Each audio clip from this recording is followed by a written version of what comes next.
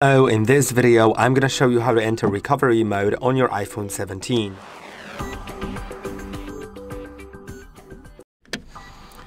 Your recovery mode is used if your iPhone is not working properly. For example, it's stuck on the Apple logo or it's stuck in a boot loop, which means it's turning on and off constantly. Also, it's used when your iPhone is not turning on even though it's charged, and in some other cases it also may become useful. I'm gonna explain more what you can do with it in a moment, but you can update your system, so it'll just update it. So for example, if you have problems after an update on your phone, then you can update it through recovery mode, so it fixes the issue. Also, you can restore. If update fails, then you can restore, but remember, restore will erase the data on your iPhone.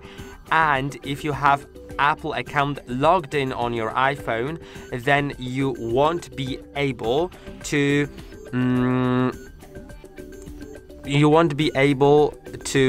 set up your iPhone without entering the Apple account. So you'll just need to enter the previously signed in Apple account. Without that, you can't continue in the setup after resetting the iPhone through restore method. But I'll explain more in a moment. First, let's talk about how to enter it. So you'll need a computer. It can be Windows, it can be Mac. On Windows, the app is called Apple Devices. You can get it on Microsoft Store. Microsoft Store is an app that is pre-installed on your Windows computer. If you have and then you just need to search for Apple Devices. If you have a Mac, then you'll just find your phone in Finder once you connect it. So I'm gonna connect it. Of course, your phone can be currently off because maybe it's not working, but I have it on so I can show you all the steps, how they look.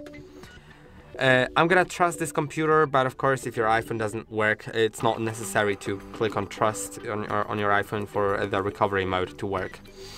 Now I'm gonna show you the app because I already have the Apple Devices app open. So as you can see right here, this is how it looks. And well, to enter the recovery mode, all you need to do is press shortly on volume up, then shortly on volume down, then start pressing and holding on the side button. And now, typically, this action, volume up, volume down, then side button, would be called a forced restart because your iPhone will restart. But it will only restart if you release the power button once the Apple logo shows up. But we will need to hold for longer. So let's do it. Shortly volume up, shortly volume down, then press and hold power button. If your iPhone currently works, you'll see this screen slide to power off, but don't do anything. Just keep on holding the power button. Now my screen has went off, but I'm still holding.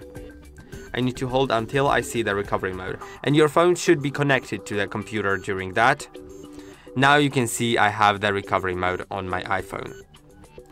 The Apple Devices app has shown there is a problem, and I can either update it or restore it. Update doesn't erase the contents, just fixes the corrupted system data, and restore will erase the content and should be used if update fails. I'm gonna try updating normally. Okay, it says if your iPhone can't be updated, you will need to restore it to factory settings. Okay, let's just try updating.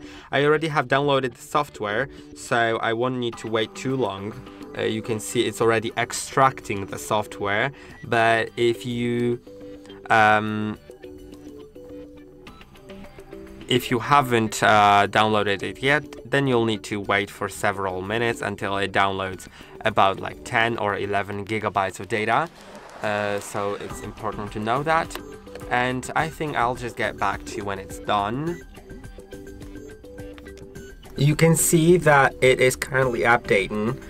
This bar has to come to an end somewhere around here, and it may need to come to an end twice or even 3 times. Okay, for some reason it says it could not be updated and that an unknown error occurred. So I could either okay, now I'll need to wait until the phone turns on. Maybe it's still working, maybe it'll manage to work, but if not, then I'll need to either try updating again, and if it fails again, then restoring it, which will erase the data. Okay, I actually needed to to force restart. So I just did what we did to enter recovery mode, but shorter. So I just did like volume up, volume down, then press and hold the side button until the screen has went off because it was just stuck there. So I need to actually restore it because I wasn't able to do it with the update. The update failed. Okay, for some reason it failed again. If it did, in your case as well, then there's a problem, and what you can do is enter the DFU mode, but for DFU there's another video, so if you had a problem like me, you can just watch a video called iPhone 17 DFU mode explained on our channel, and it'll tell you exactly what to do. So I hope that the video was helpful. Don't forget to like and subscribe, and I'll see you in the next one.